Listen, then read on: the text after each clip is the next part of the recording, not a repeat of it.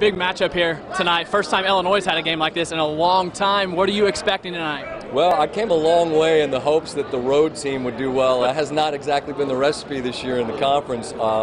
Look, the Maryland game in College Park earlier, the Terps stole it.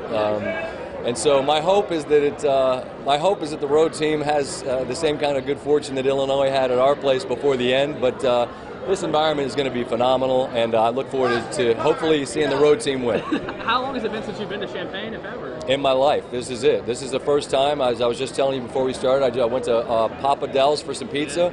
I didn't realize that it took 4.5 hours to make a pizza. Where I'm from, it doesn't take that long, but I bummed a piece from somebody who was excellent. This is the first time I've ever been here. Okay. I know you're up in Bristol worried about your Terrapins, and Illinois hasn't been very good lately. But what's the perception of the Illini right now, nationally ranked, kind of getting things back? When they hired Brad, I thought that, I said on Twitter, I said, look, this is a great hire, and I thought it was he would be the guy to turn this program back to what we're used to it being, and here we are. They're ranked, they're at the top of the conference. I think everybody knows that they're really good. Io's stand last year was really, I think, a surprise because most guys go early now. So the fact that he stuck around was great for the league. Not so great if you have to play against them. But look, they're a tournament team. They're tough. They play hard. That's what Coach Underwood teaches. And they're a load, man. They're a lot to deal with. Got a prediction or a key for tonight?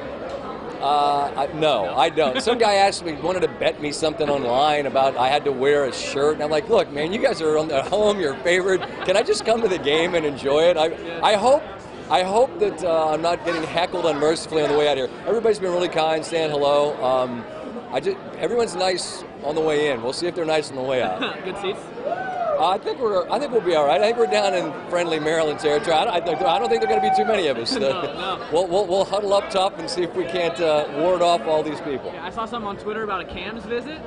Yeah, I don't know where it is. I went to the pizza spot. I didn't. If I could have walked to, what's it called? Cam's, right? Yeah. But see, I'm a dive bar guy, and it used to be a dive, and now they have like some new fancy place. Yep. I don't want a new fancy place that smells nice. It has illuminated lights in the ceiling. I want a place where my shoes stick to the floor. That's what it was, right? You would have loved Cam's. Man, rest in peace to Cam's. Pour one out for them. But it sounds like they wanted me to come drink blue. We got it.